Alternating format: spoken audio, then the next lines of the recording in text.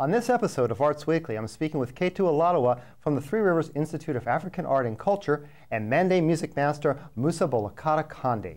During slavery days, when we had to work together because of the overt oppression, and we understood that as an exacting strength that we need to bring back into our lives. And Richard Ress from the Concordia Theological Seminary. The acoustics in there cannot be beat. I think the Philharmonic players just love to come and play in there.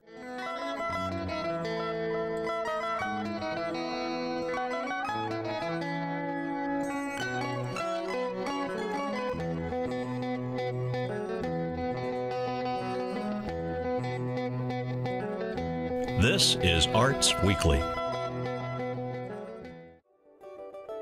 Arts Weekly is a production of the College of Visual and Performing Arts at IPFW, offering degrees in fine arts, music, theater, and visual communication and design. IPFW, the energy of arts. Hello, this is Chuck O'Connor, and you're watching Arts Weekly. Joining me is Monde music master Bolakada Conde and Executive Director of the Three Rivers Institute of African Arts and Culture, Ketu Oladua. Good to have you both on Arts Weekly. Thank you for coming on the show. Good to be here, Chuck. Thank you very much. Ketu, as the director of the Three Rivers Institute, you were instrumental in bringing Bolakada here to Fort Wayne. He's been performing all week, teaching classes. How did you think of this idea to bring Bolakada in? Chuck, we've been doing at TRIAAC the Visiting Artists Forum since 2001. We've brought in a series of traditional African artists. And after meeting Bolakada about 2 years ago up at the University of Illinois at Champaign-Urbana, it just became very clear to me that Bolakada in Fort Wayne would be a distinct asset. That the skills and the talent and the level of instruction that he brings are unparalleled, and that it would be an asset to both the university here and to the community at large. And so that's when we began to have the discussion. Indeed, and he's here, as I say, all week teaching students of all ages yes. the art of djembe drumming from the Monde culture. Bolakada, you're from West Africa. What country are you from? I'm from Guinea-Conakry. Okay, Guinea. And you're part of the Monde culture, the Monde tribe people. Why is djembe drumming so important to your people? Why djembe is very important to my people because we need the djembe. We have a lot of celebration. New Year's celebration, Fete Tabaski, Ramadan, and the wedding, baby name ceremony. And then when the young people went to work for farmer, we need djembe. Djembe make very people happy in red way. So that's why we like djembe. It's very important for us. And you've been playing djembe drums pretty much all your life. All my life, my job for djembe. Right. And how did you learn how to play? My mom told me I was 2 years old. So I think everything in the house is djembe. My mom would teach brush, spoon, table. So my body, my legs, my mom's shoulder. When my mom take me, my mom back, I can play my mom's shoulder. The people said, look, wow, look, your son beat you. My mom said, no, he started to play drum. So from that time until now, I never stop. I play djembe all the time. So I travel now every world. I toured with the National Ballet 7 years. Wow. So I was a leader, the solo in the group. And what's interesting is in Fort Wayne, you're playing with a mixture of jazz musicians and all kinds of stuff. It's going to be wonderful to hear that. You know, we were talking a little bit before the show, Ketu, about how embedded drumming is in the Monde culture of West Africa. Yes. Is there anything analogous to that in our country? Yes, blues. If you look at traditional blues among African American people, we don't just play the blues when we're on stage.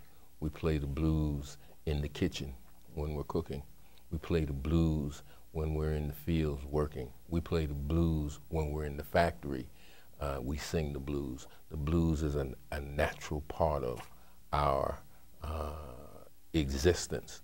And so yes, that is analogous. And if you look at traditional African American blues structure, and then you bring it across the pond, across the Atlantic, to Mali and Eastern Guinea, you'll find the same blues structure.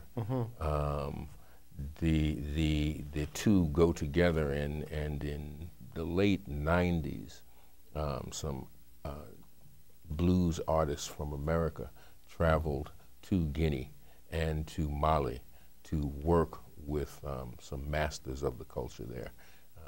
Incredible stuff. Roy Cooter was Roy one. Cooter. Yes. Really good syncretism between the two styles there. Well, why do you choose, as part of Three Rivers Institute of African Art and Culture, why do you think it's important to teach Mande drumming, the kind of drumming that Bolakada does, to youth here in Fort Wayne? Because it's family-centered. Everything in Mande culture is family-centered. Stems from the family, comes from the ability of families to work together to produce life.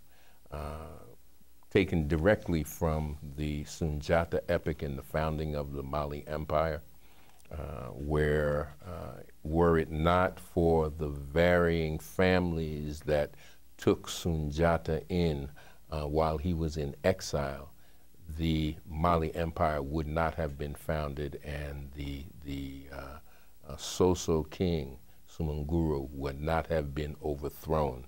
It was the coalescing of those families that brought the empire into existence. And so we looked back in history and we saw that strength. And we looked back in our own history and we saw the strength that we had as a people during slavery days, when we had to work together because of the overt oppression. And we understood that as an exacting strength that we need to bring back into our lives. And drumming is the excellent way to do that. When Bolakada talks about drumming making the people happy, he's not talking about happy as we understand it. He's talking about happy as an energy force, happy as a way of reinvigorating life in a people and in an individual. It is very, very embedded into their daily life. We were speaking about how people listen to it all day while they're working, while they're eating. It is the soundtrack of their lives. It's the soundtrack of life. That's a very good way to put it. And sort of like, I guess, the way some people listen to the radio in their office, but even deeper than that. Yes. I suppose. Yes. It's like I listen to NPR, listen to WBOI all day long. Yeah. Okay. In Guinea, I listen to music all day long. I walked from one place to another, and I heard the music all day long. You know, getting back to the sense of community, Bolakada, you were actually sort of released from, I guess, doing other things by your community so that you could learn how to play the djembe. In other words, when you were identified as a talented individual, you didn't have to do the rest of your chores, I guess is the one way to put it. Is that how it works in your culture? Yes. Okay. Yeah. Your father. Tell them the story about your father. Yeah, my father, he was a farmer work, big farmer work. So he never played djembe. So, but my father was a young, my mom was a big Mendiani dancer. So my mom, they take my mom for the big celebration. My father went there. So my father said, "Mom, dance." So he loved her. So when I started playing djembe, so my father felt, so he's going to be my wife around plus. So my mom happy, so he pushed me. He pushed you? Yeah, he pushed me. As fathers always do. Or we hope that they do sometimes. Like that. How do you find him performing with some of our IPFW students? What do you? The students that you worked with this morning? the college students? I think I meet them today because it's my first time to come forward here. Yeah.